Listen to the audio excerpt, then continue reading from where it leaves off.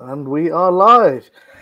Hello there, everyone. Nice to meet you. My name is Omar Mehtab. I am a reporter and producer for BBC Click. And I do a little bit of photography and filming myself as well as part of my day job. And welcome to another edition of Create the Space. This is the 8th in a series of panel discussions about football's social purpose. So until the end of March, the National Football Museum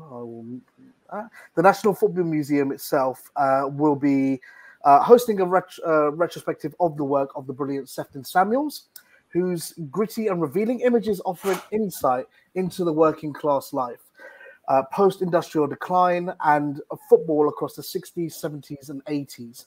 So with that in mind, the National Football Museum wanted to bring together a panel of expert voices to discuss football, photography, and how the two can be brought together to reflect cultural identity. By the way, if anyone has got any questions, feel free to write them down. We can see them in our bottom right-hand corner.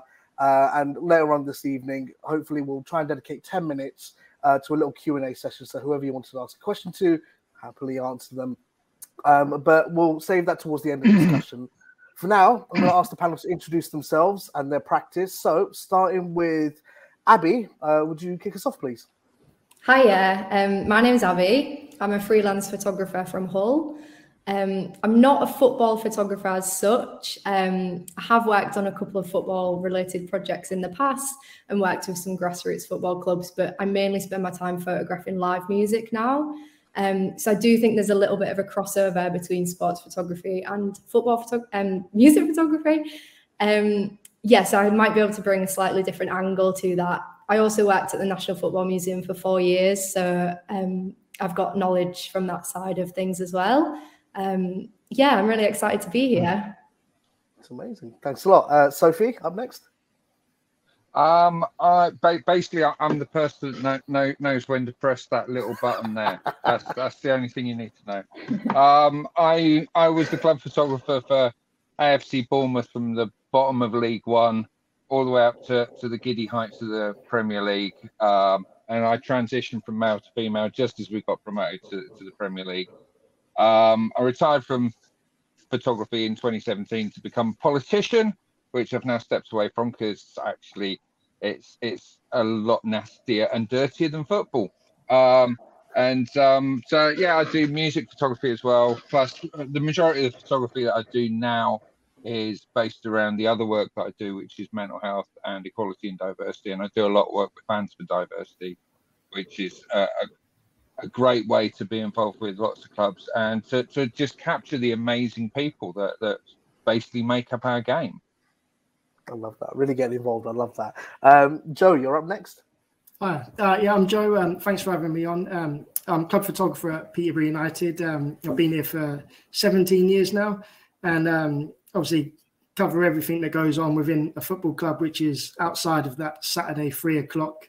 And it involves obviously like the women's team and the academy and the youth team and the work that the foundation do in the community, and some commercial stuff as well. So a bit of everything, really. Okay. Fantastic. And last up is Zoe. Hi, I'm Zoe. I'm the substitute off the bench tonight for the previous advertised Jacqui McAssey, but I work with Jacqui McAssey on her GIRLFANS project, which is a football fanzine documenting female supporters, and it's been going since 2013. I work as a designer now predominantly, but I still do photography. I started my career as a club photographer at my local club, which was Bury Football Club. That's now Bury AFC, which is a fan-run club. In 2019, I curated an exhibition to celebrate the 134-year history of my football club, Bury, after it was expelled from the Football League. But what was really important about that was it was focused on the role of football and the football club in the community. So it was all about telling the fans' stories, and that's something that's really important to me in all of the work that I do, which is telling the story of the fans. Thank you for having me. Yeah, that's great. Thank you, everyone. Thank you for being here. Let's kick it off with looking at first the personality behind the players and supporters. So when it comes to match day, or even outside of it, obviously football's part of a major part of our normal lives. I know if my team Arsenal lose, I'm angry for days. But how do you use? You must be angry a lot. Honestly, I like to say that I'm able to calm myself down, but I haven't found the thing as yet to really, mellow me out. So, but oh god, especially after this transfer window. Anyway, photography is something which I found, particularly interesting, in a variety of mediums and genres, because it can capture moments and personality and emotions. So when it comes to players and supporters, how do you use photography to capture that personality and to tell people's stories? If we can start off with Joe, it would be great. Yeah, so well, being a club photographer, you're sort of like in and around like the players day in, day out, and you kind of like just, I think I'm there that much, they probably don't know I'm there, if you know what I mean, and they just feel, I think, in terms of like capturing like the players' personalities, it all just comes with trust, I think, and just making them feeling comfortable in their own environment. And I've always found like just little things like in the canteen in the mornings, just saying good morning, asking them how the kids are, the families. And it just sort of becomes sort of natural then. And then it sort of like pick the camera up and it's all like, oh, smiles here and smiles there. And I think that's when you can really capture the personalities and the character. Yeah. Yeah, well, no, I mean, depending on how clubs go, I guess whether you're someone like Zoe capturing Bury's journey or someone like Sophie capturing Bournemouth, you got two opposite ends of the scale. So, Sophie, what was it like capturing the elation and the emotions of both the players and the fans as they climbed up to the Premier League? Well, the thing is, when I joined the club, like I say, we were bottom of League One. I joined the club as club photographer at the same time that Eddie Howe came back from Burnley. And realistically, at that moment, we were looking at relegation down to League Two. And basically, over the next 5 years, just to see the way that Eddie Howe just managed to lift the team, lift the club, and lift the entire town, right up to, I mean, obviously, we had 2 promotions on the way to the Premier League, but I'll never forget the game where we got promoted. Well, we got promoted at home against Bolton, but then the final match of the season, we were away at Charlton, the Valley, and it was just such an amazing experience because I think Bournemouth fans had taken over about half of the Valley, and it was between us and Watford, and at one point Watford were going to win the championship, and then they let in a goal to Sheffield Wednesday, I think, or something, and then we scored. And I'm there on the touchline taking photos, and all of a sudden you hear this roar go up around the fans as they are obviously checking all the scores. But it was just such an amazing thing for a club like Bournemouth, where only a few years earlier we'd been in the town square with buckets collecting coins to try and stop the club from going out of business. For us to be there on the verge of the Premier League was just an amazing experience. And obviously for me, it was my last game with the club as Steve. And I was about to drop a massive bombshell on them during the summer, but it was just something that I never thought a club like Bournemouth would go through. So it's always great when you see a small club do it. And I live in Brighton now, and when they got promoted, it's the same thing. But for me, clubs like Bury, just the love and support that you get within the game, where in adversity we all come together. I think that's one of the things that makes the game just so beautiful. Would you say that's the case, Zoe? What kind of stories have you captured over the years? Yeah, I just got goosebumps then, because even talking about it, it's one of the best things that happened in a horrible situation. It is like, it was amazing how, fans from all over just rallied to sort of a big outpouring of like shared grief. And I'm sort of repeating a little bit what's been said, but I definitely think there's a trust there that you have to build up. I think that's really important.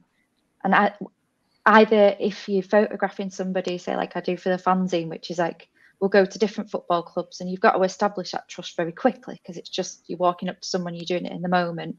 Or at a football club, if you've been there for a long time, you do kind of end up becoming invisible in a nice way.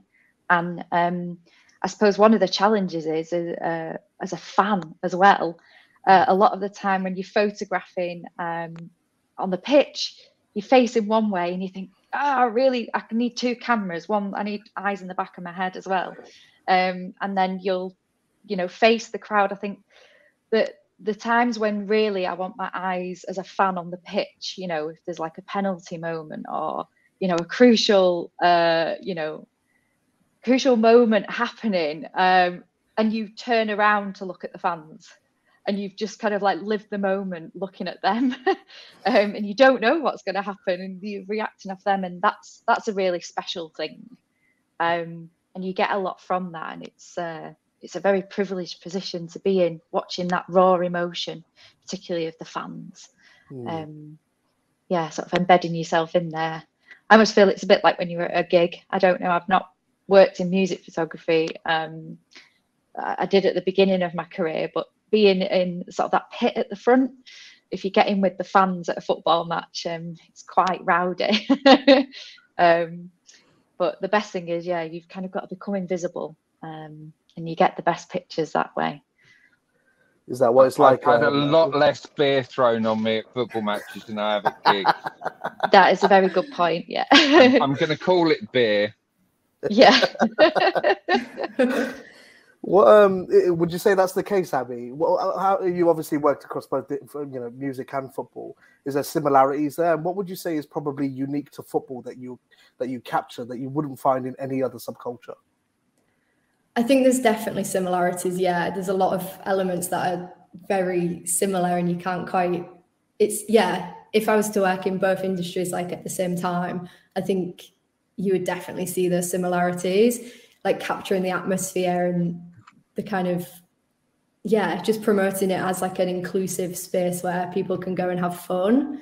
I think with football, it's kind of different because from my experience, I've grown up as a Hull City fan. Like that is what I was never allowed to be a fan of any other football club. That was me. Like that's my kind of identity as a football fan. Whereas with music, you kind of sway probably in between a few different artists who you really love or genres and things like that. But I think with sport and football, it's that passion, kind of your team, you'd never ever change. Like that is part of your identity. And I think that's the difference. Okay. Something that then we can probably all relate to, whether it's football or other, areas, is there's a huge aspect of commercialization, especially with the game nowadays. And that's something which I find personally a little bit off-putting, when you see players with their really bad acting decide to say, this is the latest Head and Shoulders, or whatever it may be. But obviously you try and break beyond that, and you try and really, get to the crux of what makes a player tick and, what goes on behind the curtain. Would you say it's made more difficult now because of the commercial world of football? What challenges do you typically face? Do you want me to take that, having worked in the Premier League, which is, let's face it, the big commercial blare. Yeah. For me, the best time that I ever had in football was in League One. League One and Championship, it was great. You could get in there, you could do what you wanted. As soon as you get to the Premier League, basically the game's run by Sky. They're there. They've got a match manager there who's timing everything for the live broadcast and the rest of it. And in some ways, let's face it, the Premier League has caused so much money to come into the game, and I know some of that filters down to the lower leagues, and it does make a difference, but it's also just such a massive thing, and it just changes the character of the clubs. Not always for the better, I would say, but it's a very different proposition being in the Premier League, even at the bottom of the Premier League, to being in any of the other EFL leagues. But I think the thing is that sort of one of the things that I always thought about sort of the commercial aspect of it, and the fact that sort of you'll get players, they'll come in, you'll try and flog stuff with them. See, a player will come in and they'll be with you for a season or two, but for me, fans are there for multi-generations.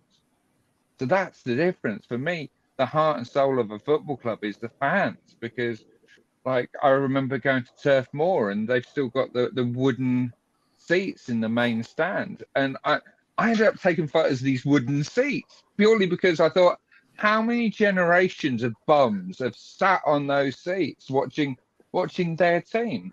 And you just don't get that with players. Players are here for a couple of seasons. I mean, the players that stick around for most of their career, you then can't get rid of after they've finished their career. They tend to have stands named after them and all that sort of stuff. But there's a very real difference to, I think, the relationship between clubs and fans and clubs and players. And I think a lot of that's down to the commercial aspect of the game. Okay. Well, what about you? Got your guys' thoughts, Joe? What do you think? Do you think that there's a bit of a disconnect as well? Yes and no. I think like I've done many sort of like commercial shoots over the years. I mean, not quite on the scale of like Premier League, but I think it's just about trying to make it like engaging with the supporters. So we're making it fun for the players, and like we said, like it can be a bit boring and it can be a bit staged, and it's just a case of like it comes with knowing the players. You know which players would be right to do certain commercial bits, and different players are like, some players are like really good with kids, and so they can be really engaging for the younger audience, and then some are a bit more mature and a bit more sort of like focused and that are better for the commercial ones. So I think it's just a case of just like knowing how to engage it, really. Well, what about the day itself? You know, it's match day, things are lively, you know, kickoff's about to happen, the mood's really drawing up, or, you know, depending on how your team is doing anyway. But I imagine then, you know, with the hustle and bustle, whether it be what's happening on the pitch or off of it, it must be quite difficult to capture all of those things going on. What would you say are the biggest challenges or distractions on a match day when it comes to taking photos? How about you, Zoe? What do you think? Yeah, I don't mind sort of like following on as well from what you were saying before. So it's interesting. So for GIRLFANS, as doing that project as a zine, going to each, you know, and a lot of clubs we've been to are, you know, the big Premiership clubs, and that's been really interesting because to sort of Sophie's point, the fans are just as amazing, whichever level that you are at, you know. And I'll sort of say here, like, I went to photograph Man City and we did a fanzine about Man City, and the fans were just incredible. But then I've been on the other side where, you know, again, to Sophie's point, the distance that you have with commercialization of things. So it's, you know, you just cannot get physically in a space. You're not allowed. Your pass won't allow you. Whereas if you're in sort of the lower leagues, you've got a freedom to roam. So that's a lot more difficult. And I think as well, you know, it's like the challenge with lots of photography. There's like a suspicion there as well sometimes about, you know, why are you photographing me? And, you know, some people can get defensive and, you know, but you only really seem to get that as well, like in sort of more that commercial environment. And it's not really necessarily the fans, it's the stewards and people, you know, oh, you can't do that, you're not allowed here. And that does affect the atmosphere. It really does. But the way that sort of Jacqui and I have captured it is go in the fan zones, go around, you know, we spend sort of those hours pre-match, because there's so much that goes on before a football match. It's not those 90 minutes, you know, it's everything around it. And I know, like you say, during the week, but those hours, the countdown to like the classic 3 p.m. kickoff is glorious. Even if it's chucking it down, people will still be standing around outside. They still go to the same haunts and they meet the same pals, and you know, there's a routine there. There's a real ritual around it, and those are things to capture as well. So well outside the stadium, you know, the chip shop down the road, and the woman that runs the chip shop, you know, and those are the other things that go on that you don't even get on telly. I think, you know, Sky doesn't capture that. No, yeah, I think you're right there. It's not something you usually see every day, but it's something that you would experience at the very least. And one important thing that I would say is probably, you know, coming to the forefront a lot more recently, at least from what I've seen, are the social issues within fans or within football themselves. So as you said, due to commercialization, there's a bit more distance, or even footballers getting involved in social issues such as Marcus Rashford, for instance, and school meals. So how what are you able to capture these social issues that live within football, within the fans of football at these match day games, or aside from it? And what issues have you been able to capture? It's actually to whoever. Abbie, why don't you kick us off? Well, I think in terms of football, like going to games, I've probably not been able to capture that from that kind of point of view of everyone else. I did do a project when I was in university about my relationship with my family regarding Hull City. And like, I didn't realise at the time, it was a very personal project to me, but I didn't realise at the time that actually a lot of people related to it and kind of resonated with that routine, like Zoe was just saying, the routine of kind of going to the pub, then going to the match, and afterwards chatting about it with all your family and your friends. It's like looking forward to the weekend kind of thing. I didn't quite realise that there were these social kind of issues in that, because I just saw it as like a personal project. But I think it is things like that that make you realise photography can really capture these moments in time. But yeah, personally, that's kind of my experience of it. But I have obviously related to lots of other photographers and photography projects that do capture that probably better than I can. Yeah, that's kind of my experience from that. I mean, at the moment, all of the work I do is around the social impact of football, whether it's photography, whether it's writing and speaking. Because one of the things that I've found over the years is that football is a universal language. It allows you to go and talk to people from marginalised communities that might not necessarily want to talk about LGBT issues or mental health issues or so many other things. But because you've got this common language of football, it means it opens doors for those conversations. So all of the photography that I actually do around football now is about the social impact that football has on communities, because I've always believed that football it's the fans. It's not the 22 people on the pitch. It's every single person that is impacted by the club and by their presence within the community, because I think that's what makes football such a special sport, in a way that other sports just don't seem to have in this country. And I think a lot of it comes from that working class, sort of 3 o'clock on a Saturday. It was the only day of the week you go watch the footy. It always amazes me that you'll get footy fans that will go every Saturday and complain about their team. And it's like, if you hate it that much, so you only get 2 days off a week. Sort of, but no, football fans love it, and that's the thing. It's like win, lose, draw. You're still going to be there.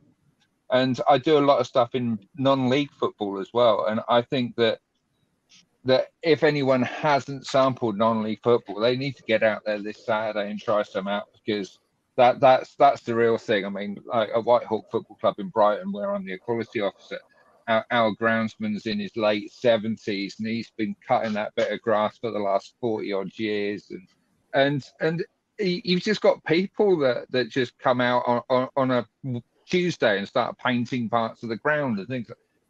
That's what it means to people, and that's what we as photographers can capture and document if only we look away from the pitch. Well, what would you say then, Sophie, is probably the most profound or poignant moment in regards to social issues maybe being discussed between fans that you've captured? What stands out to you in the years of your work? I think that for me, one of the things that's been really big is, I mean, football means more than just that moment. I mean, I've been lucky enough to photograph some events that really move me. I mean, obviously promotions are very, very emotional, but I remember being at Old Trafford just after George Best passed away, and photographing all the tributes there. I've photographed the memorial at Hillsborough. These things where football fans of multiple clubs come together and show their shared love of something, I think it is always really special. But there's one photograph that I took that I've just donated to the museum, which for me captures the whole essence of what football means to us. And it was just a candid shot that I took about 15, maybe 20 years ago in Salford Quays, of two nippers playing football in the middle of the square. One's wearing a Rooney shirt, and it just really reminds me of how we fall in love with the game. And I'm just going to show you a really bad low-res version of it on where's the camera? There we go. So basically, for me, that's football to me. That's like two nippers playing football. It really reminds me of like a Lowry, and actually the Lowry Museum was directly behind me at the time, and it's like 5 minutes around the corner from Old Trafford. For me, that's football. Premier League's great, but that's where we all fall in love with the game, isn't it? Exactly. On wherever we can play it. On the Sunday, jumpers for goalposts and all the rest of it. It's just when you said 15, 20 years ago and you said Rooney shirt, it just reminded me how long ago that was. Wow. Yeah. What about you then, Zoe? Because obviously, as you mentioned earlier, your work with the community has been, extensive. Is there anything that stands out to you in your work with Bury that you've thought, wow, that this is a particularly profound moment, or this is an interaction you wouldn't have seen anywhere else? Yeah, it's hard to sort of pick one really, and I think watching the club go through, I think the most heartbreaking thing actually that I'm still experiencing now and watching happen is the divisiveness of what's happened to the fan base. So my fan base is currently split, and it's heartbreaking, and you just want nothing more than just to kind of get everybody to be like, come on, we've got obviously a club at the moment that we've managed to acquire back the stadium, and then there's another set of fans that have obviously worked really hard to build up a grassroots club, and it's those are the sort of the difficult things. But I suppose even like the most profound in a way at the moment that kind of is because of the pandemic. Just before the pandemic, obviously we didn't know it was going to happen, and the timing of it is, it was sort of November, December time of 2019, and I was doing a special sort of GIRLFANS project with Jacqui to kind of capture as many of the female fans that were at Bury at that moment in time when we didn't have a match to go to. We managed to get somebody to let us in, a caretaker to let us into the ground. It was empty. And then in the pandemic, we've lost some of those fans. And like the people that have like come since and said like, thank you, because that moment that we created has been like a really lasting memory. And it's those sorts of things where you just think like, wow, it's like really profound that like for some families that being at the ground is like, that's their most happy and cherished memories when people have gone. And I had people come and telling me that like they've got, their parents' ashes were scattered on the pitch and things, and people have got married and then gone and had their, got married in Bury and then walked down to the football afterwards. And there's loads of stuff like that, and it's that those real stories are the real special things. And yeah, you know, promotion's great, don't get me wrong. I always say, you know, one of the best days of my life. I had to phone in sick the next day for work, and I took a massive yeah, but I can't say that word, but a telling off, and it was worth it, so worth it.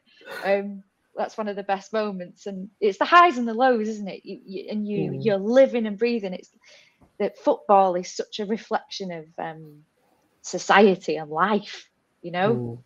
It's up and down, and sometimes we win, sometimes we lose, and you know, and that's why you keep going back, you know, because you just have to, that is life. You don't just go, all right, I've had a rubbish day, you know, you still got to get up tomorrow and do it all again. So it's the same thing, and that's the real part of it. And I do agree when Sophie was saying, you know, football does cut across the sort of socioeconomic band as well, that lots of other sports don't, you know, because of this sort of exclusivity of it. And even, I mean, I suppose football does with the money that's involved. So, you know, if you're a fan of Man City and the cost of going to watch that, but I do think there's lots of good initiatives that like do try and encourage, you know, the Man Cities, for example, you know, they will give tickets away to local schools, you know, and communities, and they do make a real effort to bring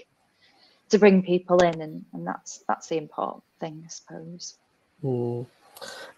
It's a lot more entwined with our lives than what we tend to realize sometimes. But I think you touched upon something, which is the pandemic has made us reassess a lot in our lives, whether it be our personal relationships or even things in our life that we may have taken for granted, like going down to the stadium on a Saturday morning. And Joe, maybe you can start off here. Obviously, you know, at least a year had elapsed before we saw live football again, or fans returning to the stadium. Did you see or notice quite a big difference between the fans you took photos of before the pandemic and after? There's a sense of relief, or was everyone just a lot more exuberant as a result? What happened? What was their difference? We really missed the supporters during the pandemic, especially as we got promoted during the season as well, without supporters, which was a real shame. As soon as we found out that the season was going to be behind closed doors, I put pressure on myself straight away to go, like, this hopefully is not going to happen again. So I tried my best to try and capture as much as I can to show, obviously, that it's behind closed doors. There's no players getting temperature checked on the way in, and the different red zones and face masks and everything like that. And I bought a book out at the end of the season, and I've had so many lovely comments from supporters, and had a card in the post from a 70-year-old supporter who'd been every game since the last sort of 40, 50 years, and said that the book sort of like felt like he was there. And obviously that meant a lot to me, because obviously trying to capture like a piece of history and a piece of moment in time that hopefully will never happen again. It must have been odd that, and I imagine for Sophie, for you as well, running all these initiatives, or, you know, being involved with so many clubs, it must have really affected a lot of people who didn't get that connection, or, you know, wasn't able to explore in the same way that they were. What was it like for yourself as a photographer then, that all of a sudden you had to stop, or did you have to stop? Was there something else that was done? Well, for me, as soon as the pandemic hit, because the majority of work that I was doing by this point was mainly campaigning work, so all of my speaking work stopped. All of the events that I was going to be speaking at just stopped. So within 24 hours, everything disappeared. Wasn't doing gigs anymore. Wasn't going to football matches anymore. So it's. Yeah, for me, the pandemic was, what am I going to do to set my life up for the world after the pandemic? And it was a very difficult time for all of us, because I think that in a lot of ways, football is one of the very few outlets that we get emotionally. where we can just let ourselves go. I mean, no matter what's going on in your life, if you're in a football ground for that 90 minutes, that is all you think about. You don't think about the fact that you're not paying your bills. You don't think about the fact that your partner's cheating on you. You don't think about any of these things. But we lost that outlet. And I think so many people were struggling with their mental health at the time in so many other ways. And then on top of it, to lose their one outlet, I think it had a massive effect on people's sense of community, had a massive effect on people's mental health. And it's just so nice seeing people back in the grounds again now, seeing people interacting again. But I think it's still going to take a time for us to move beyond the scars that the last couple of years will have left on people.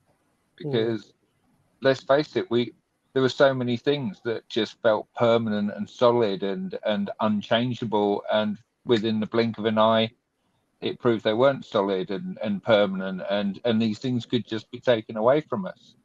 So I think it's important that a lot of the outreach stuff that clubs were doing at the time was important. A lot of the media stuff that clubs were doing to make sure that fans weren't left out. And then you saw a lot of clubs doing great work, like going out and supporting organisations within their local community whenever they could, that didn't infringe on COVID rules. But yeah, I think that hopefully it's given football an enhanced sense of their social responsibility to their communities, because let's face it, it's a symbiotic relationship. The clubs need the fans need the club, and we've got to work together, especially through difficult times. I do hope that's a lesson they can definitely pick up on, especially mine. They fired my mascot during the pandemic. Come on. Abbie, yeah, they fired Gonosaurus. And then Ozil paid for his wage for a little bit, and then he went, and then that was it. And they no more Gonosaurus. I know, honestly, I question the club that I support sometimes. But in terms of some of the moments that I captured, Abbie, maybe you could shed some light on this, because obviously you've worked with the National Football Museum as well for a number of years, and you know your work there. What would you say is probably the most, what's the word? The most impactful things, or perhaps the things that perhaps we can't see in everyday life that you capture that has worked well with the National Football Museum? It's definitely just the conversations that you have with people, not even relating to photography, but the conversations that you have where people just come in and they just want to tell you something. That it's amazing. Like, there's so many stories and things that I learned just from chatting to people.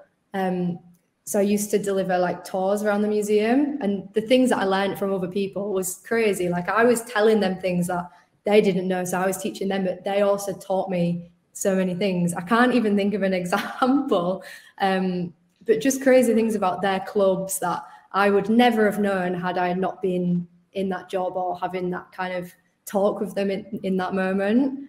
I just think talking to people like you wouldn't necessarily speak to kind of in everyday life, it can teach you so many things, not even just about football and experiences, but yeah, crazy. So many stories that I just kind of learned from chatting to these people, like really young people, like young kids who would just tell me a story about the first game they went to, or like elderly people or families just kind of sharing their stories. And that's what it's all about, isn't it? Like, sharing stories and fans, and it doesn't matter what team you support either, you can still kind of relate to that. So not capturing with photography, but I think just them memories that people like to share. I think, well, it relates back to what Sophie said, that football is a universal language. No matter where you are, or as Zoe said, no matter what socioeconomic group, we can all relate, and that's all we want to do, is we want to talk, and we want to share how we feel and relate on some level, and that is fantastic. So what about the rest of you? What would you say are probably the most interesting stories that you've heard from people that you've photographed over the years, or maybe a photograph that tells a bigger story than what just meets the eye.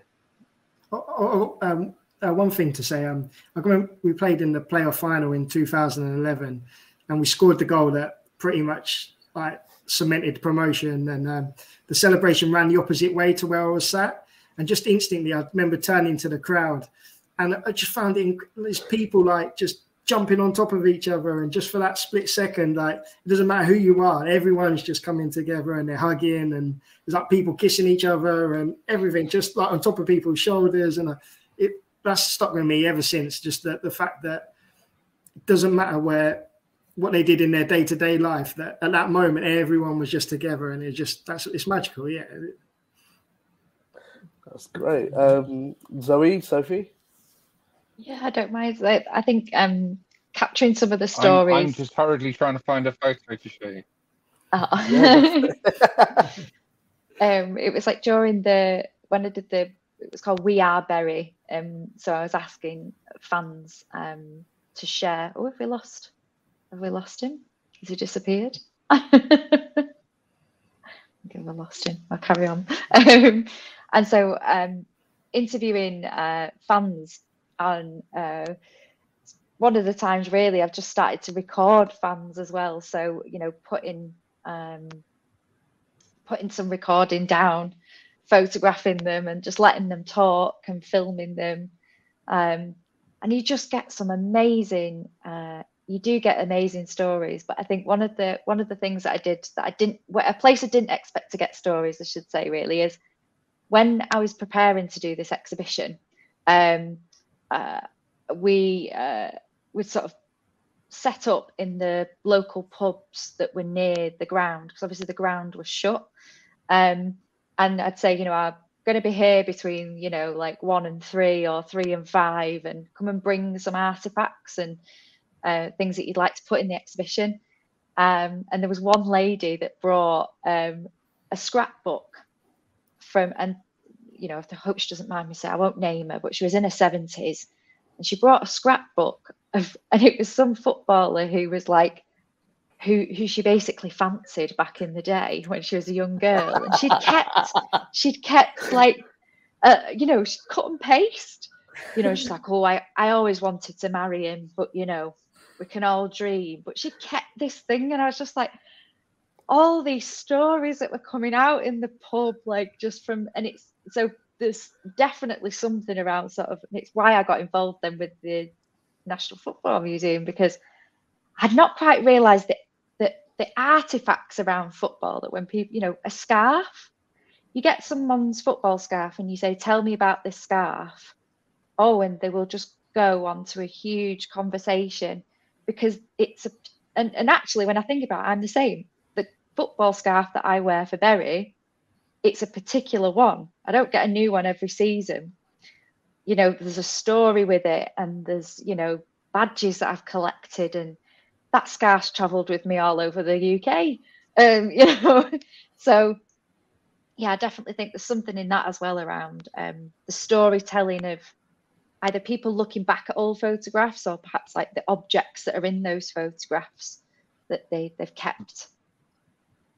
I think you're very right about artifacts there, because I'm doing a lot of work with Fans for Diversity at the moment with a campaign that we call My Club, My Shirt. And last week I spent 2 days at Wolverhampton Wanderers, and over the course of 2 days I photographed a really diverse range of probably about 20 odd fans, and pretty much every single person came with a different Wolves shirt.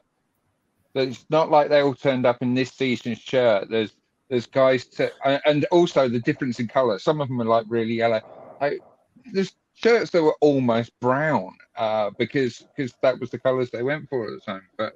But just the way in which football shirts have this almost sort of talismanic, this sort of emotional connection for us. It's like it becomes part of your identity, and I think that's one of the wonderful things. But just Omar, you mentioned about photos quickly before you vanished quickly, and I found 2 photos, and these for me really capture the emotion. This was 2013 when Bournemouth got promoted to the Championship. So the first one is whilst we're waiting for the results to come in, and that's Eddie Howe sat in the changing room waiting to find out what the results are, and then this is like 10 minutes later, once we know we're up, and he's there giving Matt Ritchie a big hug. But for me, it's that the behind the scenes things. It's not the. I mean, obviously, it's great to get the perfect shot of the winning goal, but you want to get the human emotion behind it as well. And for me, that's what documentary photography is. It's about capturing the emotion rather than just the action. And especially since so much of football and our relationship with it is emotion based. It's not based on logic. It's based on emotion and the way that our football clubs make us feel, even when they make us feel miserable. But it's about that relationship. I love that. And you know what? It's totally right. Well, me personally, anyway, I'm someone who follows our club photographer, and the things that I appreciate the most is not the pictures of the players hugging just after they scored a goal. No, it's them in training or in the changing room, or even them leaving the ground and having a laugh with someone else. It's the most telling thing, and you know what I strive to find out more about. You know, my club's players, not what they get up to in their personal life or what car they drive or how much money they spend, but rather the kind of person that they are. Because there are some people that come on the pitch and totally turn into someone else, and off the pitch they're maybe the nicest person in the world or incredibly impatient. Who knows? But that's what's fascinating. And going back to what you said about the Wolves shirts, I've got collections of shirts going back 20 years or so. But football itself, especially over the last 50 years, has changed dramatically. As we said, like whether it's commercialization or broadcast or the level of talent or the style of play and what is championed nowadays. And as time has gone on, would you say that the art of capturing sport through photography has changed as well? And what would those changes be over the years, would you say? But for me, the biggest change would be the commercial aspect of it, and the whole idea of rights holders and the fact that the pictures are there to fulfill a commercial basis. I mean, the thing is that idea of documentary photography has always been there. I mean, you look back through the history of photography, that there's the pictures that really speak to me from the past are, like I say, the little behind the scenes documentary ones, like pictures of the White Horse at the FA Cup final and things like this.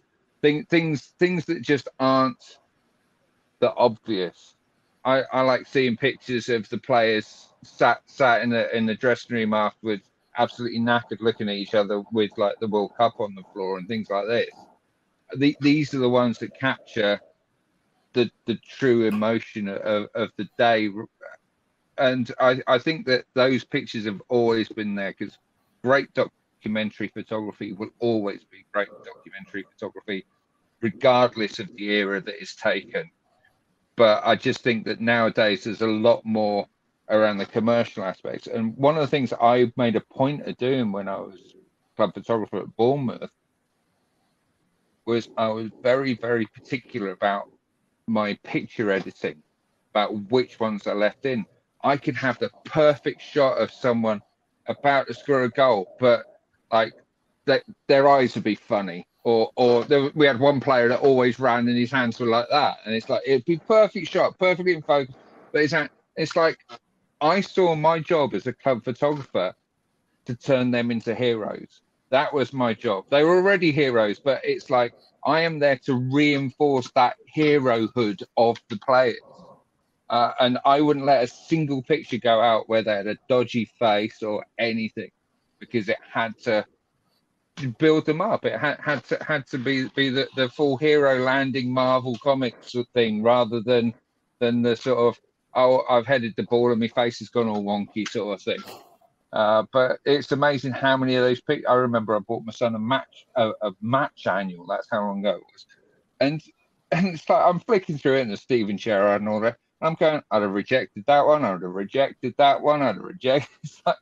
Because they weren't hero photos, which I thought was an essential part of the club photographer's role, which isn't a part of the newspaper photographer's role. So it's very, very different the way in which the photographer must see the subject. Well, going straight from that, we've actually, hit the 10-minute mark. We've got 10 minutes left. So we're going to go to a couple of questions. It'll be good to get a quick fire answer from each of you and the reason why. And the one that's got 2 votes at the moment, which is an interesting one. I've been thinking about it for the last minute or so as well, what I would pick.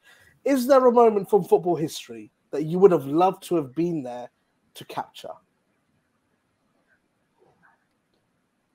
Good question. It is, isn't it?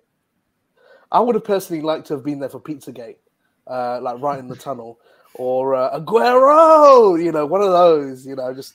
But what about you? How about all you guys? What do you think? I think it's got to be England winning the World Cup, 66. I mean, that's a given for me, I think. But then also lots and lots of memories as a football fan in general. But I think that is the moment that would have been kind of perfect one for me personally. Would have just. I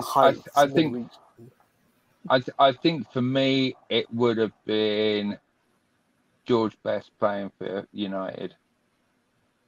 Like George Best was literally the best ever. There was just something about him. I had the pleasure of meeting him a couple of times, and annoyingly, I never took up too much of his time. And because I always wanted to be respectful, but not take up. And sort of retrospectively, I found out that if I'd actually started a conversation with him, he'd have probably been quite happy to chat. But for me, George Best was always the one. Okay. What about you, Zoe? I've not actually thought about this before, but it's genuinely just. I know that my granddad was. Played football for sort of Horwich RMI, and I'd have loved to have, if I could have gone back in time and I could photograph that, or photograph my other granddad who used to go and watch at Main Road. Like, so I think it's interesting because I just went straight to like the fan I'd like to sort of, and Main Road's one where I think, I'd love to know what it was like there in the, when my granddad used to watch it every week, or what it was like post-war, playing in Greater Manchester. So I love that's that. mine. Love that. Are there any pictures of your granddad that do exist? Yeah, just like the club for like the team photo and the individual one. Yeah, but I'd love to. You only have those in a way, unless somebody there was a documentary photographer. But going back to what you said before, I think now it's great. I love that everyone's got the phones out. I know, controversial opinion, but I do like how people are capturing, and I love actually following the game on Instagram, and you have accounts like non-league dogs. It's like a guy that has an account that's just photographing dogs at non-league games. It's just like, this is brilliant. That's what I'm here for. Oh, what about you, Joe?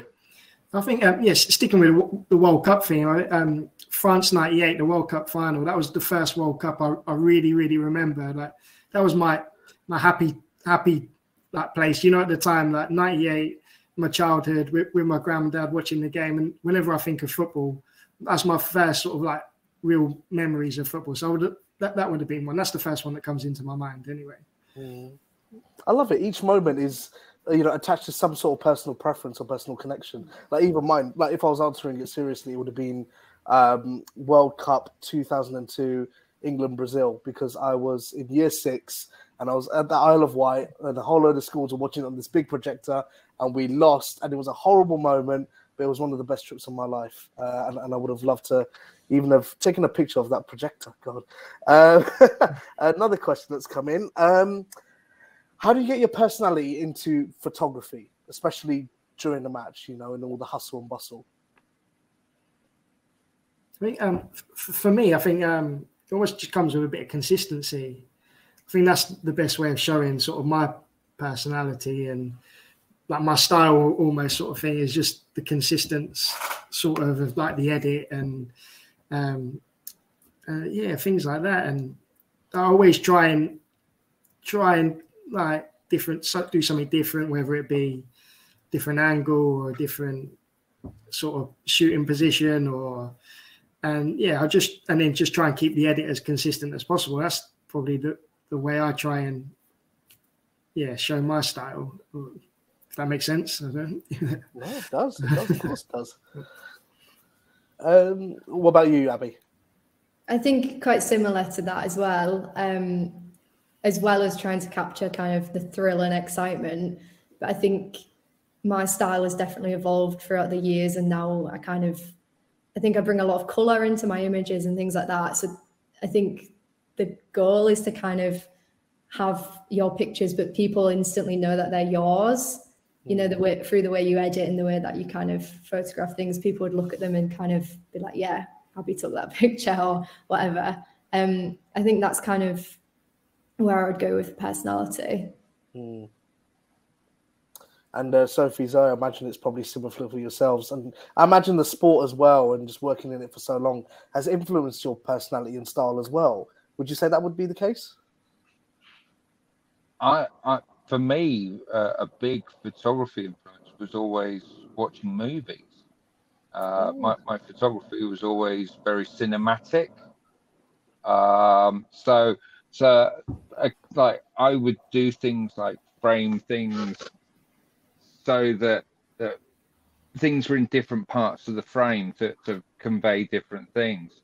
And I've always been, I mean, when I was shooting sports and football predominantly, obviously I had to have an SLR. I use Nikon stuff, but for me, the camera that's always felt most natural to me is a rangefinder, and I'm back to using a rangefinder all the time, and it's something that just fits in my hand, and when I got this latest one, it's like the camera that my hand was designed for, and it just matches my vision and my ergonomics and everything perfectly, and it's actually made me fall back in love with photography again, rather than just using the biggest camera and the biggest lens like quite often I had to when I was doing football. But I think that your camera becomes an extension of you. And as Zoe was saying, sort of, I love iPhones. The best camera is always the one that you've got with you, and that's the really important thing. If you haven't got your camera with you, you can't take anything. So yeah, I mean, I've 99% of the photos I take on this thing, and you know what? No one would ever know the difference. So it's interesting you turn up listening with to it everyone. So you get paid for the job. Yeah. Yeah, it's an interesting one. I suppose a slightly different answer. I don't know. I suppose other people say that they can tell if it's my photo. I don't really think about it in that sort of a conscious. I'm not really like make a conscious effort with it, to be honest. I don't know if that's because I've like worked almost as well curating other people's work as well, and I'm sort of keen to sort of look at sort of the storytelling of, and perhaps like combining multiple photographers, but I definitely think, and again it's like that it's the thing you can never sort of you say if you could bottle it up and sell it, it'd be great, but it's that when people say what makes a good photo, and sometimes you just know, and it sounds like a cop-out when you say it, but the nearest I can ever get, and I think everyone sort of said this in their own way, is like it moves you. There's something where you feel passionate about, you either, it provokes a reaction. And I always say, like, if I show someone a set of photographs and they go, oh, that's nice, that's not the reaction I'm after. I don't want it to be nice. If you say, oh, I really hate that, I really love that, that's what you want, that reaction. You don't want just everything to just feel nice. You don't want it, you don't want everything to be like that. So yeah, I don't know. It's a tricky one. I'm sure people would say differently about my photos or something. But it's not something that I'm consciously aware of, and it's just whatever camera you've got and capturing that moment, that thing that that makes any sense. It does. Well, I mean, to me personally, it just says to me that you're behaving naturally and your personality naturally comes out as you work. So it's probably better you don't think about it. At least I like to think that, because that's what I do. We are coming up to the end. There is one more question I'd like you all to quickly answer, just because I'm curious myself. There's been some great characters at all of the clubs you've worked with. For each panelist, who has been your favourite person to photograph? Oh, should I go first? It has to be, for me, at Peterborough, Barry Fry. You hear him before you see him, and so you really have to just half pick up your camera, and it's like, hey! And he just makes everyone laugh, and it's easy. Whenever we do like sort of corporate stuff, and he's in there with sponsors or guests, and we go in for a group picture, just as I'm about to press the button, he's like, let's pretend we won. And then everyone cheers, and everyone smiles, and he's perfect. It's brilliant. Oh, I love it. Well, what about you, Sophie? For me, it's got to be Eddie Howe.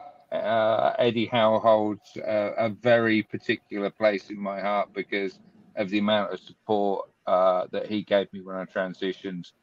But not only that, he's someone that gave his all to Bournemouth as a player and as a manager, and literally took us from obscurity to the Premier League.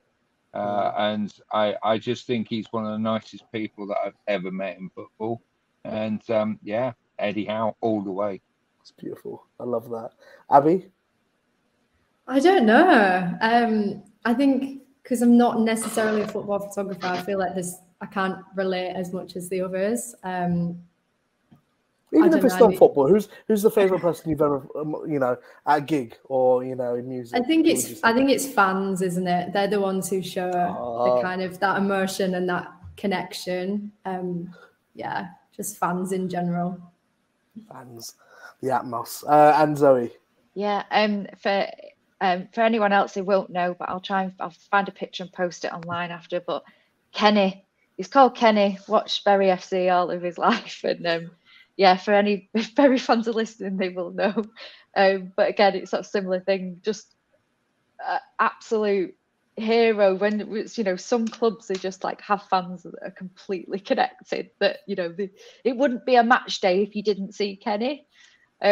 So yeah, Kenny. Love that. We all have one of them. I love it. Well, I mean, me personally, Per Mertesacker, but I'm just flexing because I interviewed him recently. So that's it. And it was a lovely bloke, and he was so warm, and I loved it. But guys, thank you so much. I really appreciate everything that you said. You've been a wonderful panel. There we go.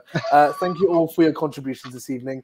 To everyone in the audience, please do check out all the work of our photographers. There are links in the little chat on the side. In the comment section on the right, you should see it. And if you get the chance, do come down to see When Football Was Football, Sefton Samuel's exhibition at the National Football Museum, which will run until the end of March. That's all from us now, but remember to subscribe to our channel, and we'll see you later on in the year for our next Create the Space talk. Thanks again, and have a lovely evening. Take care. Thank you. Thank you. Thanks, guys. Bye-bye, guys.